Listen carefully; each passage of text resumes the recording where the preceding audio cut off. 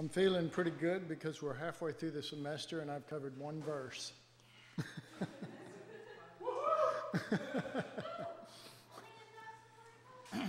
Which is better than I did in the Gospel of John.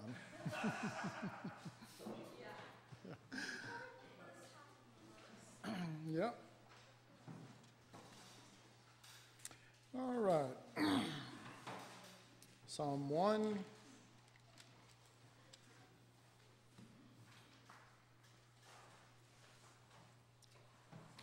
Blessed, we'll just start at the first here. Blessed is the man who walketh not in the counsel of the ungodly, nor standeth in the way of sinners, nor sitteth in the seat of the scornful. But his delight is in the law of the Lord, and in his law doth he meditate day and night. So the first verse is that you are blessed not for the good things you do, but for the bad things that you avoid. Which is interesting, because usually most of Christianity, we're always thinking about the good things that we can do, you know what I mean? And that's what's going to get us over. And, hi, Mike. And so we're all wrapped up in good works and doing good things and this and that. But again, there is this walking not, this standing not, this sitting not.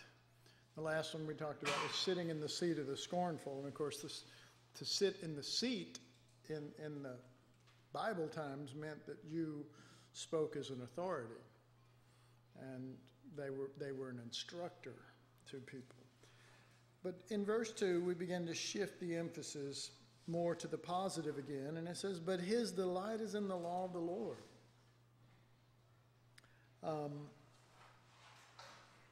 He's not under the law. I'm going to say it like this. He's not under the law, but he's in the law. Now, the law of the Lord is the Word of God. You understand that. So he's not under the law. He's in the law. He's in the Word of God. And he's not only in it, but he is delighting in it as a rule of his life. And the reason why I say that, the reason why I can even make that statement is because he's just said in verse 1, these things that have become the rule of certain people's life, or certainly if not the rule of their life, then they are influenced by them. Blessed is the man who walketh not in the counsel of the ungodly. In other words, he's not really even, trying to correct the scornful or whatever. He just says they are what they are, but blessed is the man who doesn't go and sit with them. Blessed is the man who doesn't walk in that counsel and that sort of thing. So I believe that verse 2 is in relationship to a rule of your life. And when I say a rule of your life, I don't mean rules that govern your life. I mean how your life is ruled or ordered. Does that make sense? Because these things are important. And it's interesting that this is the first psalm in the first two verses, So, and then it says that he delights to meditate, to read it by day, to think upon it by night. When I was thinking about this, I wrote down a little statement. I thought, how is it that some can claim to be the righteous, but they sit among the scornful, and they don't delight in the word, in that they are not in it day and at night? Is that a good statement? I mean, how can they claim that? But let me just say this. Who is it? Kelly, are you the one teaching Proverbs? She may have already said this. It's something I've said for years, and that is that we read the Proverbs and it says, the righteous man doeth so-and-so, but the wicked man, da-da-da-da. And we always immediately read that we're the righteous one. I mean, it's just automatic. But Jesus is the one that's righteous there. And we're the wicked, actually. Unless we're in him, unless we're in union with him, that's us. You know, the only hope we have is Jesus. Can I get amen for that one? I mean, the only hope I have, I honestly don't know about you. You may be so good that you don't have any problem. But I know in my life, if I don't have Jesus, and I don't just mean as a Savior for the future someday when I die, I mean right now, if I don't have Jesus, it would be a little bit like saying, if I didn't have the sun come up, I would be in darkness forever. And that's a true saying. It's a true saying. Man, I need the Lord. And I'm not ashamed to admit that. And I'm never ashamed to admit that. And I'm also not ashamed to admit that if you see any good thing in me, it is the Lord. And if you see any bad thing in me, it's either me or it could be Christ and you don't understand what's going on. Am I right or wrong? That's not just true of me. That's true of you too. I'm just saying we don't walk by sight. We walk by faith. And we have to learn. Well, I'm telling you the truth here. So anyway, I just thought, how is it? How is it that we can claim this? And I meant that sincerely. So here's what I came up with. We can claim this because something in us automatically says we're on God's side. But that's a generic reality. What do I mean by that? What I mean is that generically we're with God, but there are specifics. Like here, the specific isn't,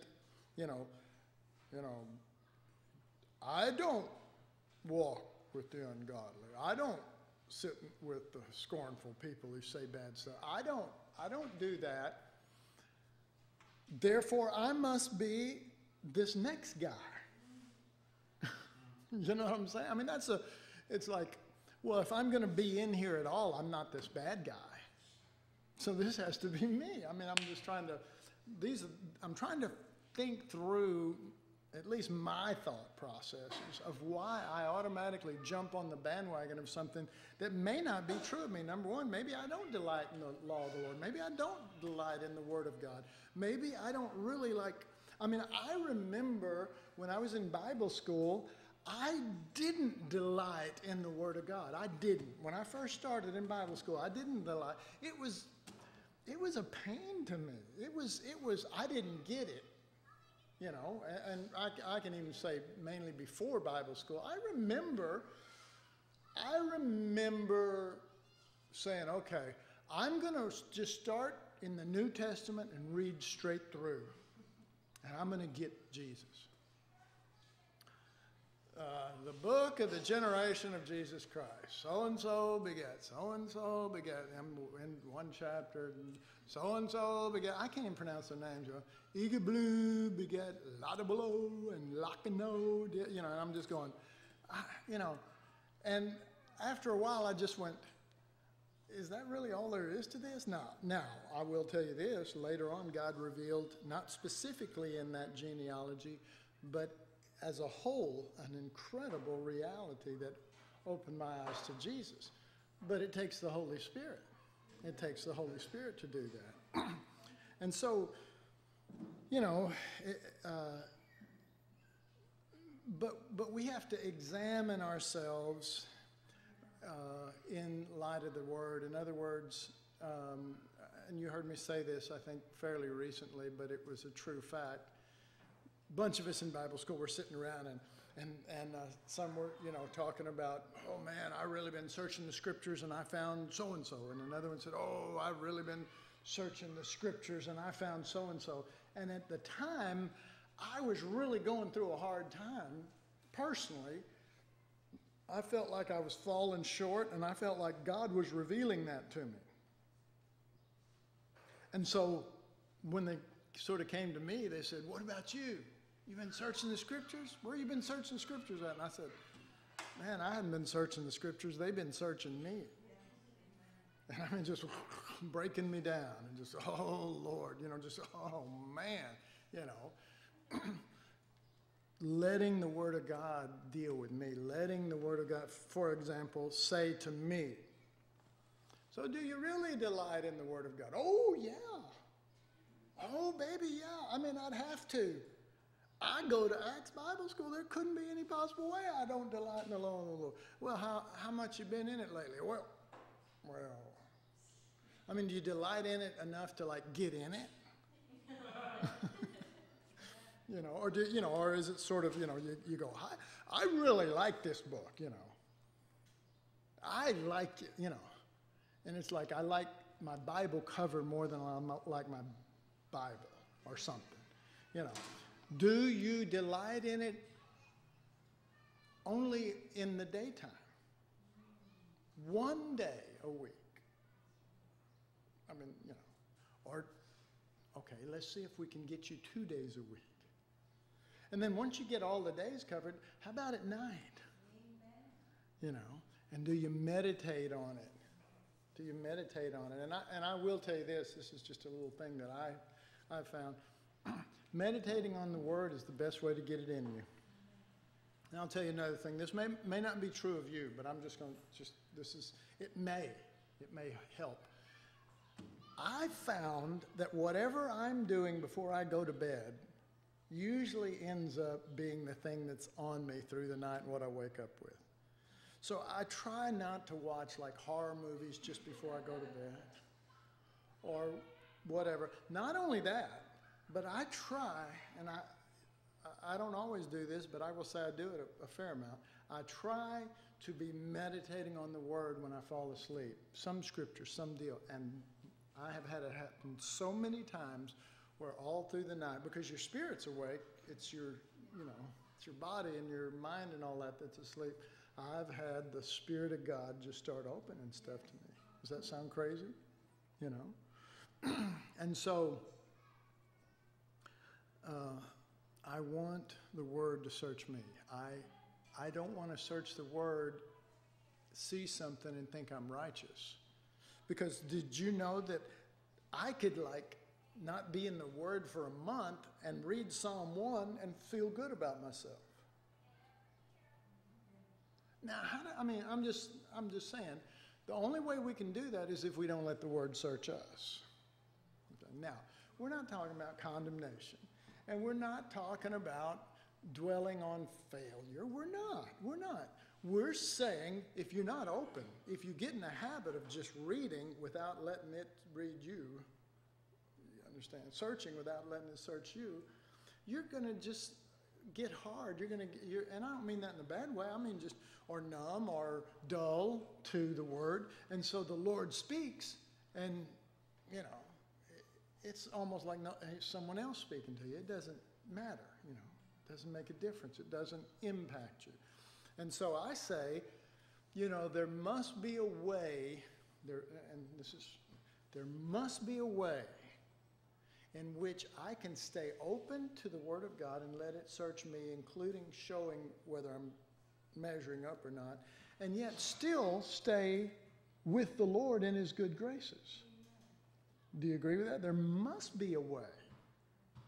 In other words, we don't have to just be condemned. And so we say, I've had people say to me, well, Randy, when I get in the Word, it just condemns me and everything, and and then the devil comes in. Anybody ever experienced that? When I get in the Word, it just condemns me, and then the devil comes in and takes over.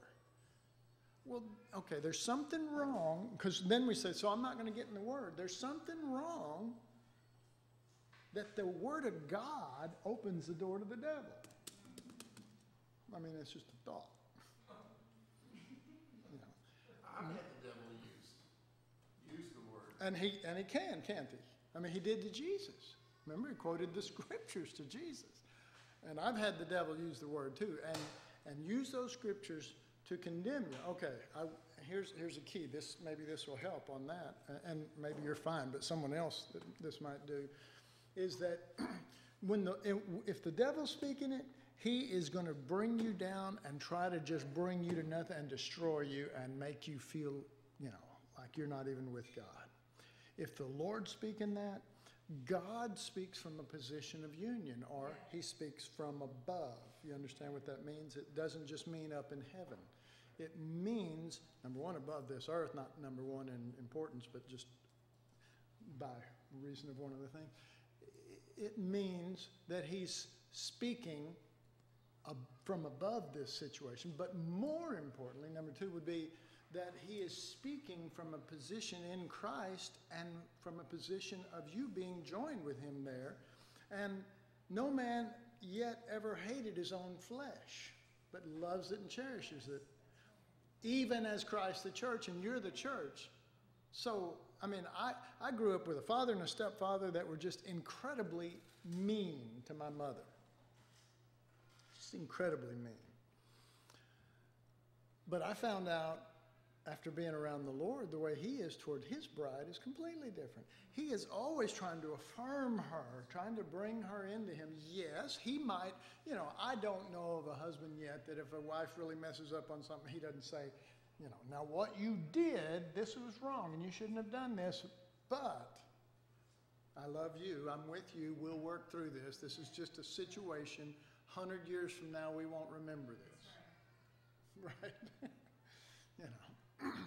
I use that to help me realize how foolish some things are, so that I don't go, oh my God, I go, okay, what's my measure? 100 years from now, this ain't that big a deal. So, anyway, just this measuring stick of the Word of God saying, how deep is your delight? And you have to measure that by what the verse is saying, okay? I delight in the law, Lord. I meditate in it day and night. All right. Now, just to make sure that you understand, I probably don't open my Bible every day. Yeah. I know for a fact I've probably gone weeks without searching anything. But it is possible to still meditate on the Word, isn't it? Yes. I know people, and this is a good thing and a bad thing. I know people that put up scriptures all over their house. All right. Some of those people never get in the Word of God because that's it. That's, they cut up the Bible, pull out the favorite pieces, and then tape it up. But on the other hand, for someone whose heart is right, it's kind of good. You're in the mirror, shaving her, hopefully ladies aren't doing too much of that, but fixing your hair. And there's a scripture there. I know Cassie has done this a lot earlier in her walk. If there was a scripture that God really just punched her with, she wouldn't want to let it go, so she'd put it on her mirror so that she'd have to look at it every day. Now, I was in their bathroom the other day, and I see that she does the same thing for Ben. But it may not be a scripture Ben thought the Lord was dealing with. Okay, lest I get in trouble because I think she's back there. All right, let me just read a little bit here. Perhaps some of you can claim a sort of negative purity because you do not walk in the way of the ungodly. But is your delight in the law of the Lord? If not, this blessing does not belong to you. The delight is that delight of heart and pleasure in the law in its instruction above your own ways. And I say that because it really is revealing Christ, but that is instruction above the way that so-and-so walks, the way that so-and-so stands, the way that the scornful sit. Instruction above our ways. So, what does that mean? It means that our way is to talk negatively about something. Human nature. Especially something either, number one, we don't like, or number two, is rubbing us wrong. Okay. The word of the Lord has to be the avenue that begins to change us. I mean, Jesus said, my doctrine is not my own. In other words, I didn't just claim this. This is my Father's in me. And he says that. Then we begin to live by another life, and Jesus doesn't sit down with the scornful. Can I get amen? Amen. He just doesn't. But he's our life.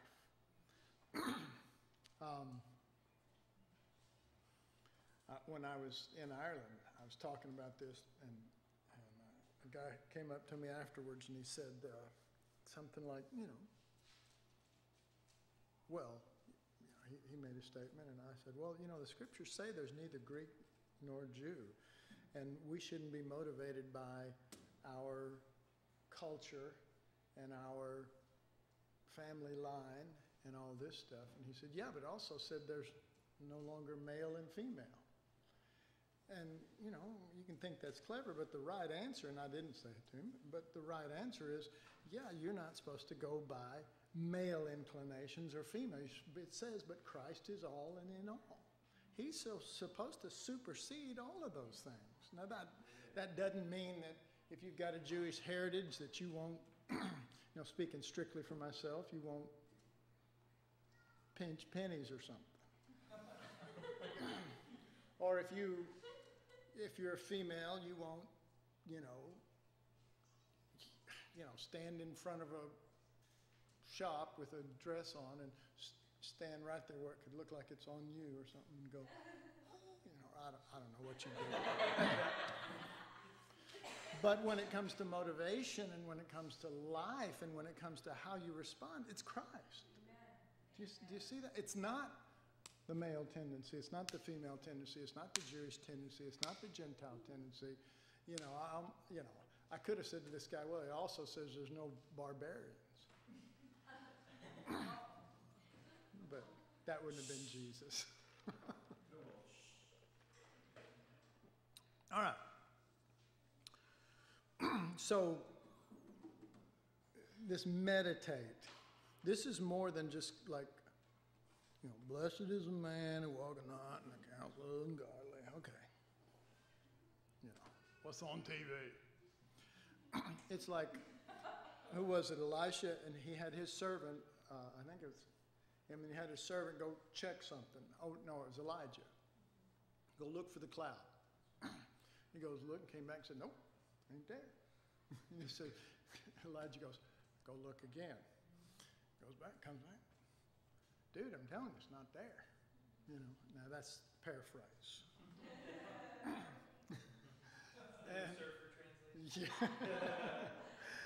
And he kept sending him back until 7 times, and finally on the 7th time, the guy comes back and says, I see it.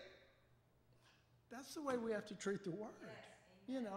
There is treasure here. And you're not going to get it just by reading over it quickly. You're going to get it by meditating on it. One of the things I do is I'll be reading along and all of a sudden I'll hit something. I go, I know there's something behind that. I know there's something there. Anybody do that where you're just going, I know there's something big there. And you say that to somebody and they go, well, what is it? And you go, I don't know, but I know there's something big there.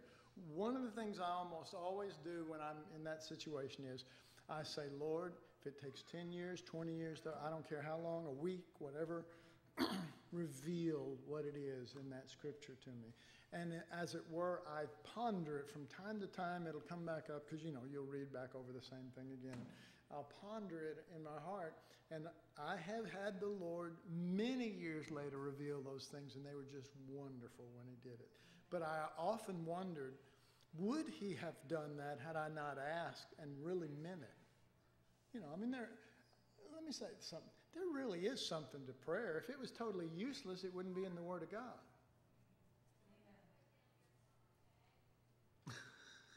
I like that look, Patty. Here she goes. It was almost like she was saying, well, it ain't worked for me. Not really. It wasn't that at all. I'm just teasing. Where do you get that from? Prayer is talking into the air. No, but I say there's something to it. Yes, I don't have the formula. I admit it. I don't have the formula. If I did, I'd give it to you and you'd be working it, baby. But I don't. So all I can tell you at this stage is I think there's something to this prayer thing, and therefore use it from time to time. And,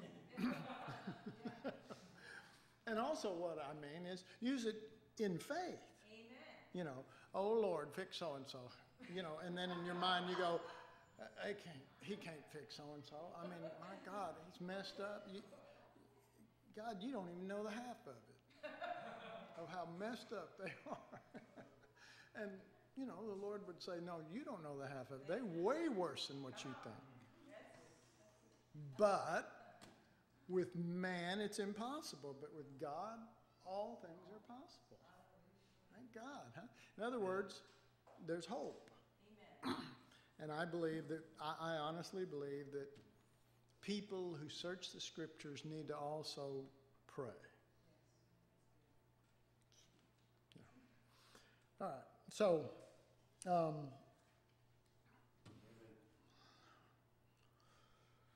let's see, I just was saying something about that. Meditating is chewing. It's getting the sweetness and nutrients out of it. Now, that doesn't really work for me very well personally. You can give me a piece of gum, and it won't even be a minute. I've never timed it, but it could be as short as 30 seconds. Every ounce of flavor will be out of it. Is that crazy? It's rubber. No, I mean you're chewing rubber after that point. There's nothing left in it, okay? So my meditating doesn't take as long as some people's. I mean, I'm able to, I don't know what the deal is. I do know, my wife says I have industrial strength spit. That if there's something all of her cleaners won't get off, she'll say, Randy, could you? And I'll go, and it'll just go. She said, look, if we ever get in trouble financially, we're going to bottle your spit. And I'm going to get that guy with the beard to say, you need new Randy spit.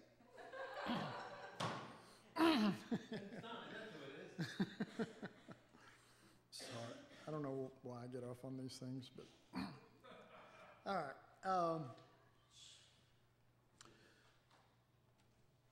And so there's this contrast, and I remember when Israel went into the land. Well, they didn't actually go into the land first. What they did was when they first got there, they sent in 12 spies. Do you remember that? And then also when they got to the Jordan, they sent in 2 spies into Jericho, where Rahab was. And there's a difference between a spy in the sense of one who goes to search out the land and a tourist. Okay. A tourist will go to a place, same place that the spy does. And the tourist is going, oh man, look at them flowers. Those are so pretty, you know, and go on. Oh, that arch is just beautiful. But the spy, man, he's noticing all kind of stuff that the tourist doesn't get. And when you go into the Word of God, go in as a spy. Go in to find out the hidden things of the Lord, to discover more than the surface, you know. And, you know, a tourist will be drawn to certain things. But when he's gone in to spy out the land, he's drawn to completely different things. A tourist may not remember everything he sees. But a spy, man, he's got to remember. And he's got to not only remember, he's got to assimilate that information and make sure it's in him. He can't just write it down. Somebody can take that away from him. And he also guards what he sees. He knows it's important. Whereas a tourist, you know, he may take pictures, whatever, but so his delight is in the law of the Lord. I was thinking that a good man will read the word by day. Amen. He'll read the word by day. And because it's daytime, people may see his good works. But a godly man will do it at night when nobody's looking. You know. I'm sure nobody here has had this problem, but I remember when I was in Bible school, there was a particular place where it was sort of a hangout area, and you could sit on couches and stuff like that. But you could see down the hall, and there was a long hall, and you could see down there. And we would talk and laugh and carry on and throw stuff at one another. But I remember, probably more than once, but I remember seeing an instructor that I really respected and everything. And so since it was a long hall, very long walk coming down to us, I got out my Bible and I was sitting there acting like I was reading it while everybody else was goofing off. Can you believe that? Oh, wretched man that I was. Actually, I was a boy, but that's fine. But I mean, that was, you know, I was wanting to be known as somebody who was in the Word. You know, so the way that I did that was I used photo ops, photo opportunities, when someone would see me to do that. And then I realized this is, you know, this goes completely against what Jesus taught. You know? I mean, you know, I was the guy who thought I'm the good guy here, and yet I'm doing things opposite of what the Lord wants. No, when you pray, go in your closet where nobody sees you, but your Heavenly Father will see in secret. And so, you know, he said, meditate in it day and night. Day and night.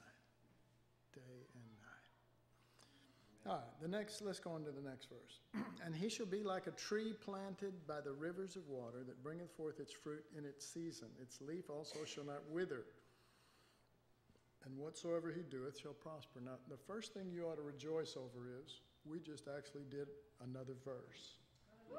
We have covered 2 verses so far this semester. And that's glory. That we have truly reached glory land.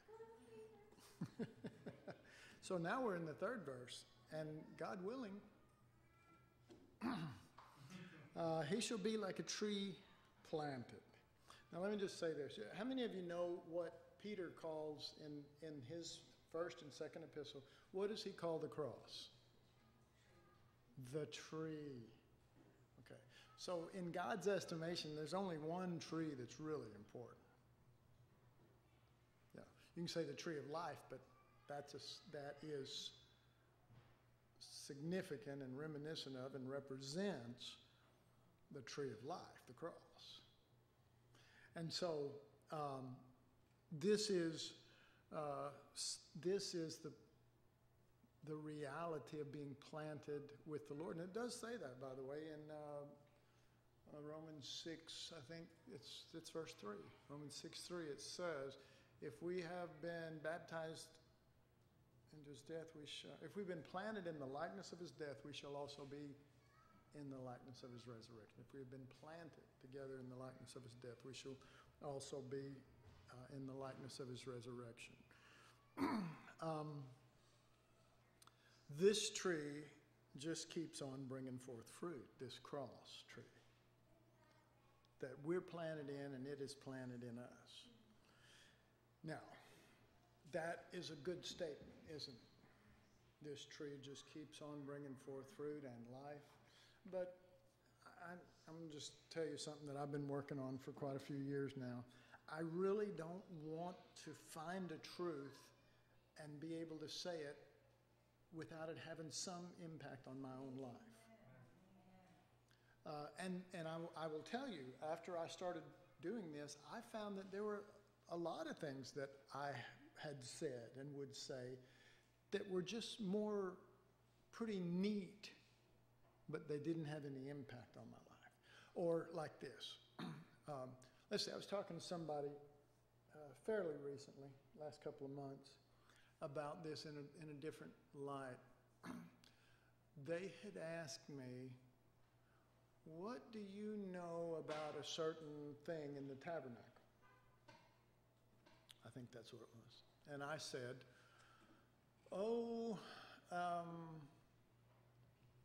I don't know. I don't remember, but I have a lot of good stuff written on it somewhere. And we finished the conversation, and I started meditating on that. And I thought, oh my God, I never saw that whatever piece of furniture or anything. I saw it by the Holy Spirit. I saw it by revelation, the revelation of the Scriptures. It didn't reveal Christ in me. It revealed Christ in the Scriptures. There is a difference. The revelation of the Scriptures and Christ revealed in you. I saw the revelation of it in the Scriptures and wrote it down. Good for me, so that when the time came for me to teach it, I had good stuff. But when the time came for me to relate it, because it wasn't worked into my life as Christ, as a living reality, that wasn't just a truth 2,000 years ago or 6,000 years ago, but was meant to be how Christ was worked into the life of the true priesthood and the true temple today, and that was the shadow, and this is supposed to be the real. Did I say too much too quick? I failed to see Jesus in a manner that it would be worked in my life, because if it's worked into you, you're practicing it, right? And if you're practicing it, you remember what you're involved with. Do you see what I'm saying? Because this was a big deal to me when I saw this. I went, oh God, I'm embarrassed and ashamed, because I realized that I had gained some really good information, but it wasn't life to me, and therefore, really, honestly, it was worthless unless I just wanted to impress somebody with what I had seen. And I don't want to do that. And I mean that. I'm not just saying that. I don't want to do that.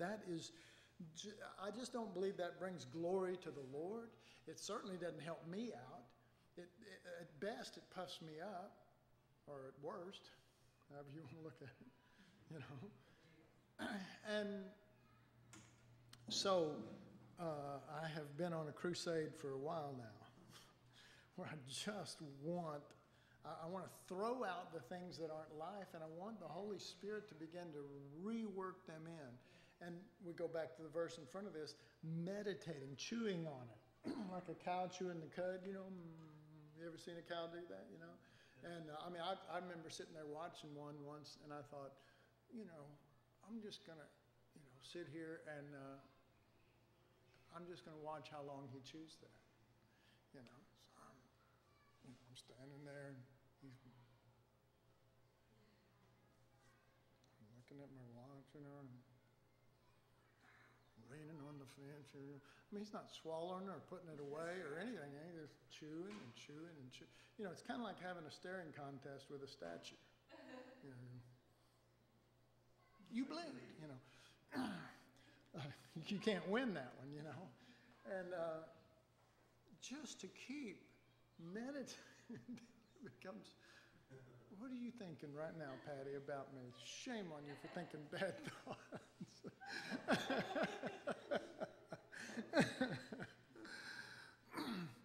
And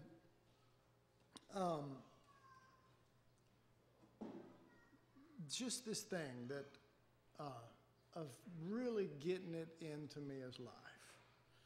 And so this thought that it just keeps bringing forth fruit, well, that's a great little statement, and it can impact people, can it? But is that tree at work in me? Am I planted into it, and is it bringing forth fruit? That's all that really matters in eternity. Amen. Yes.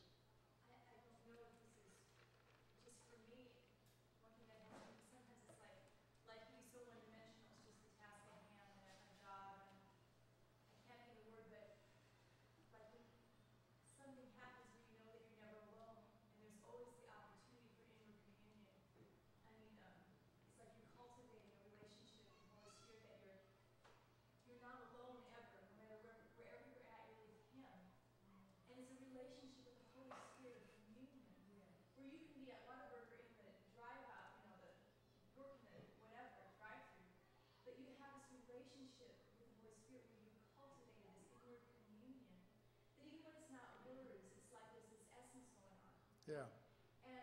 It's not a multitasking thing, but it's a state of heart that you cultivated, and it causes you to just get things so much. It's like you're never alone. Is the way I like it. You're never alone. He's always communing with you, whether he's speaking words or there's just this saturation rolling over in your spirit, and you always feel the overshadowing and the communion of the Holy Spirit concerning the things that are before you in the Word. Amen. Yeah, and I agree with that because it's it's really, some people would use another phraseology. They would talk about being in the presence of God, and yes, that's true because it really is being in the presence of God. The example I think of is, Aaron's rod. He was the high priest, and you remember that, and then he got contested whether he should be the high priest and all that, and so Aaron's rod was nothing but a limb, a branch that had been separated from its source. And so God told Moses, look, just tell all these big shots that think there's something, because they know as much as Aaron, tell them all to gather up their rods, and we're going to set them in there with the Ark of the Covenant. Amen. And we're going to see which ones really have life. And so the next day they came back and they went and gathered them all up and stuff like that, and they all were the same except Aaron's rod.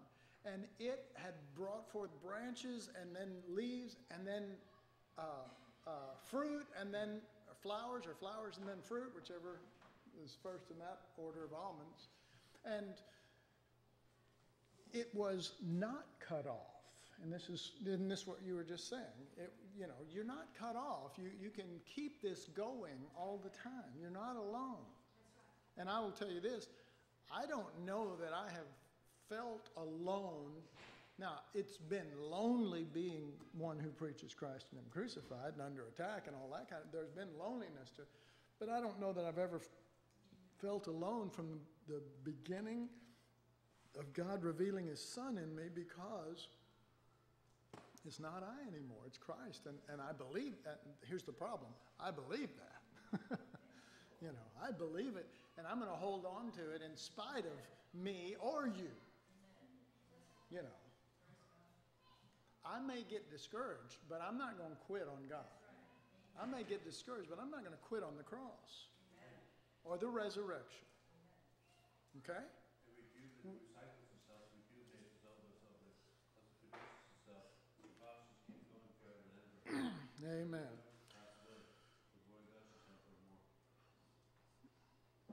Amen. And then I noticed that it says he should be like a tree planted. It didn't say like a wild tree that just grew up somewhere. A planted tree is a whole different situation altogether.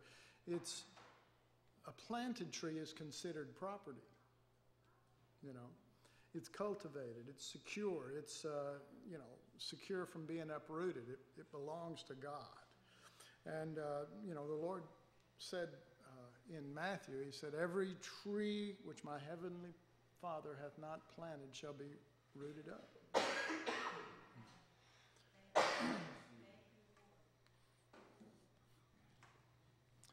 By the rivers of water. He shall be like a tree planted by the rivers of water. So that if one river fails, because it said rivers, really. Out of your innermost being shall flow rivers. Shall be like a tree planted by is that singular or plural? It's plural. The rivers. Did you know that sometimes you can dry up in a certain area? But God will keep them flowing because you're planted by more than one river. And these rivers are going to, even if one fails, and God will test you like that, because He did Elijah when He put him under the brook, and remember the water was there and all that kind of stuff, and then the brook dried up and the ravens quit coming. You remember that? We say, I'm of God. Why are you drying up the brook? You could have kept it going. Well, He's not just trying to do miracles for us so that we believe in it. The true belief, real honest belief, is when everything is against you and you still believe. Somebody said, oh, man, I'm in the fight of my life. I must really be out of whack with God. I'm thinking, you're in the perfect place. God loves you. You are in a, what does He say? Peter say, probably going to get this wrong. He said that the testing of your faith and the proof, the word testing there is the proof of it, under test. or trial is more precious to God than silver and gold.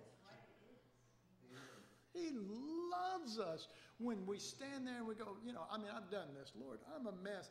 I can't seem to, get it together and chase off these feelings in my soul and all this freaked out. But doggone it, I love you and I'm with you and I'm going to stand with you even through this. And he goes, that's what I wanted to hear. Do you believe that?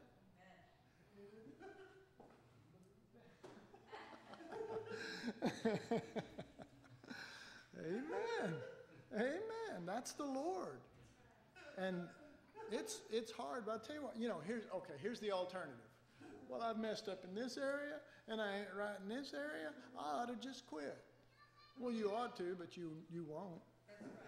Because your heart is with the Lord. Even if your soul, your mind, your body does, stuff, your heart is with the Lord, and you're going to go on through this. And God, He's not first and foremost concerned about, bodily functions or whatever, all the stuff we get off on. He's not first concerned. He's not. What is He first concerned with? Your heart. Keep your heart with Him. He'll take care of the rest. Seek first the kingdom of God. He'll add all. Do you believe that? What I said, if your heart's not in the right place, He'll reveal that. He'll reveal that sin to you. You won't do right. Flip about it because your heart's not in the right place. Right.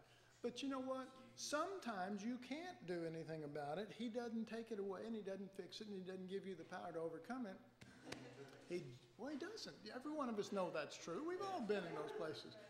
He just wants you to say, Lord, I can't fix it, but I still love you. I'm still with you. Yes.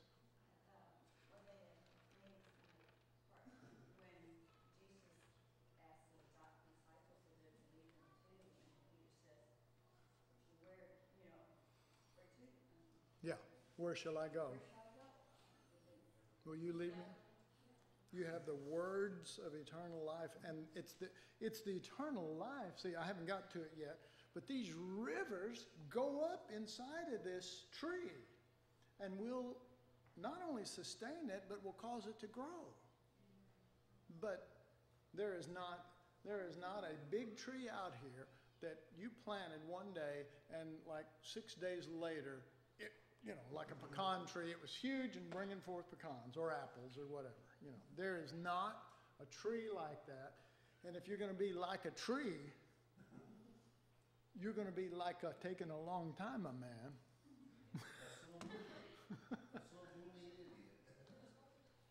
It's just going to take a while. And that's, aren't the scriptures wonderful? Because the very next verse says, and he shall bring forth fruit in its season. Okay? And so I thought, okay, when you're under trial, you'll bring forth patience. When somebody's hurting, you'll bring forth love. When you see what I'm saying? There's all kind of different fruit in its season. In fact, let me see. I think I wrote that down here somewhere. Yeah, the man who delights in God's word brings forth patience in the time of suffering, faith in the day of trial, joy in the hour of blessing, gratitude in prosperity, zeal in opportunity. Fruitfulness should be seasonable. These are virtues to be exhibited at a certain season. Somebody says, make me more loving. You know what they mean? They mean that I walk around all the time going, oh, love. Oh,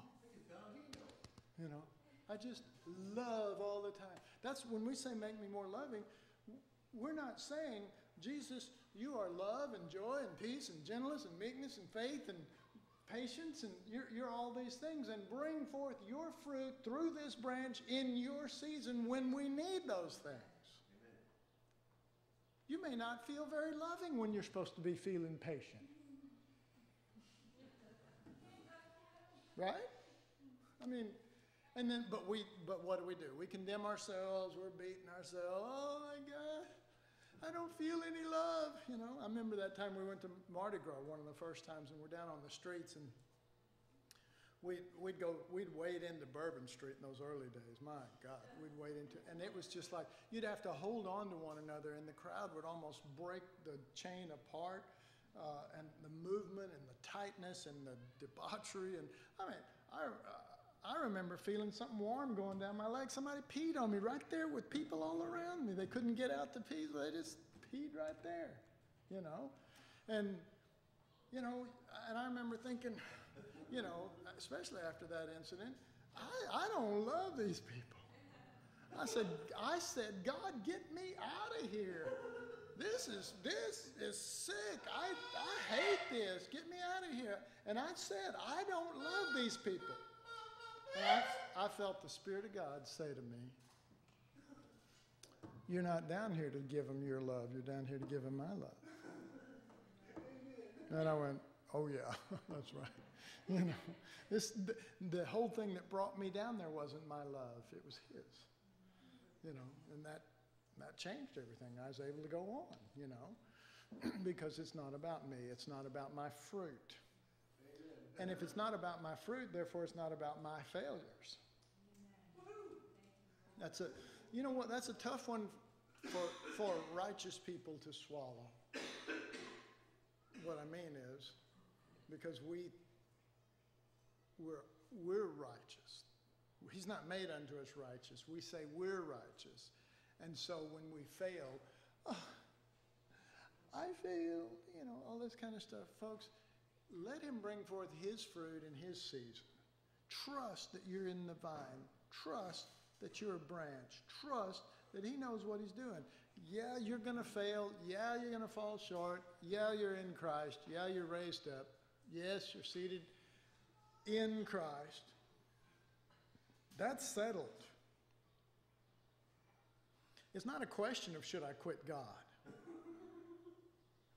It's a question of should you quit you.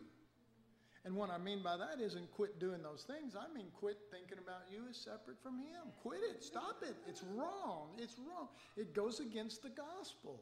It does. It goes against the gospel. I don't know when I'm going to share it. God knows, but I've got something good on this from the tabernacle that I got working in my life. And I don't think I'll ever forget it. So, anyway, I'll be sharing it sooner or later here. That's actually not that funny.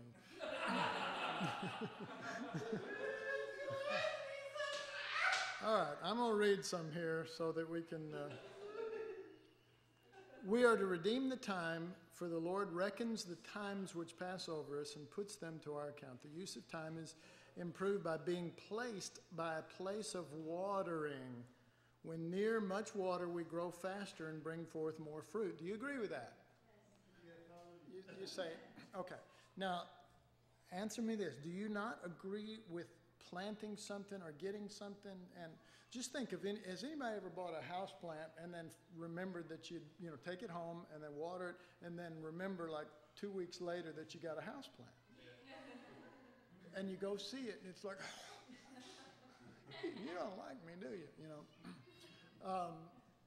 But if you've ever planted something that you were excited about, tomatoes in your garden outside your door or something like that, and you make sure, and you go plant, and you're really, man, you're watering that, man, I don't mean over-watering, but I mean, you're on it when it comes to the water.